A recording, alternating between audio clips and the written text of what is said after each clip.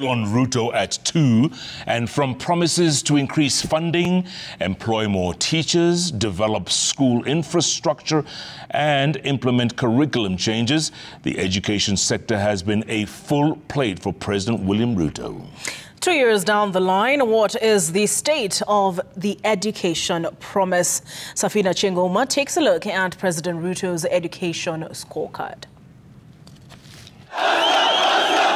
We must get it right. On the campaign trail to become Kenya's 5th president, Yani munasema bottom up. William Ruto promised a raft of ambitious reforms across the education sector.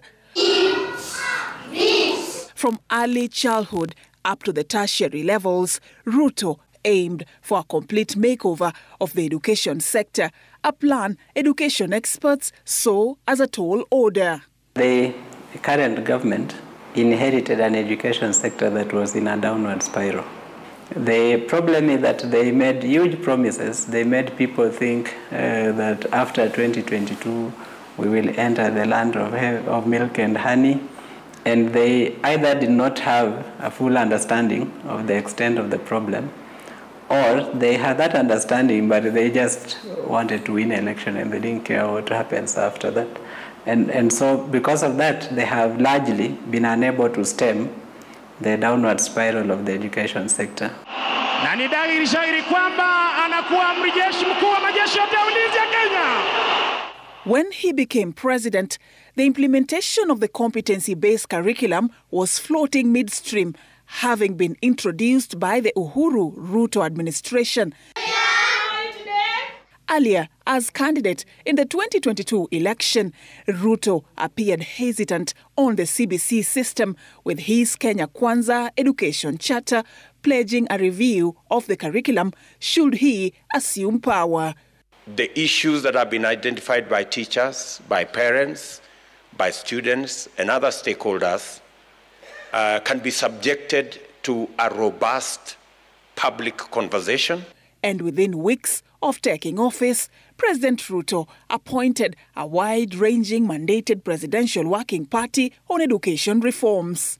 I am very happy that we now have a credible plan. What is going to determine whether that presidential working party was a positive or a negative is what we implement out of the recommendations they made. The recommendations that if we implement will help stem the downward spiral of the education sector. The recommendations that if we implement will accelerate the downward spiral. The task force, chaired by Professor Munavu, also recommended a complete overhaul of the existing education funding framework. In its place, a new funding model known as the Student-Centered Higher Education Funding Model was introduced, and it categorizes students in 5 bands ranging from those who are extremely vulnerable to the less needy. But the proposed model has not been well received. I've been placed in a band that I don't know whether my parents will afford that, because there's no particular job that my parents are doing. That's a child who has qualified to go to the university can be there crying, saying, look, I've been put in band 5. Is it band 5? When I ought to be in band 1, and therefore I cannot afford to go to the university. And when you follow, you find the person, the child of a well-to-do family has been put in band 1. We want to see that a vulnerable student is placed in band 1 where they exist.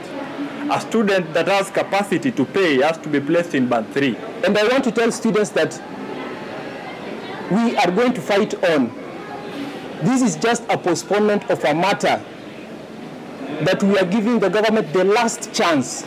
The pilot cannot tell you we have taken off from the airport, and so we must go even though one of the engines of the plane has collapsed.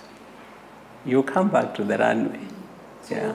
So right now, for the funding model, we must go back to the runway. On the human resource front, industrial action by the teachers' unions has become the most recent challenge for the 2-year Ruto administration as the welfare question among teachers became prominent. We have deputy principals serving enacting capacity, and they don't want to be told. They don't even want to pay them special allowance. Tunaomba tume ya walimu iache madharau.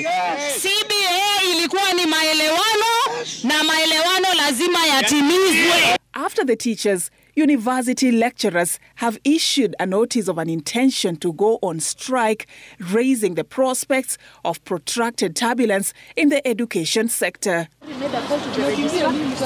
As he begins his third year of office, President William Ruto's entry seems full, considering the myriad of challenges still bedeviling the education sector, a sector he had promised to turn into a formidable hub of skill to fulcrum his development and economic agenda. Kenyans also hope that his promise to ensure access to quality education for all is not just a promise.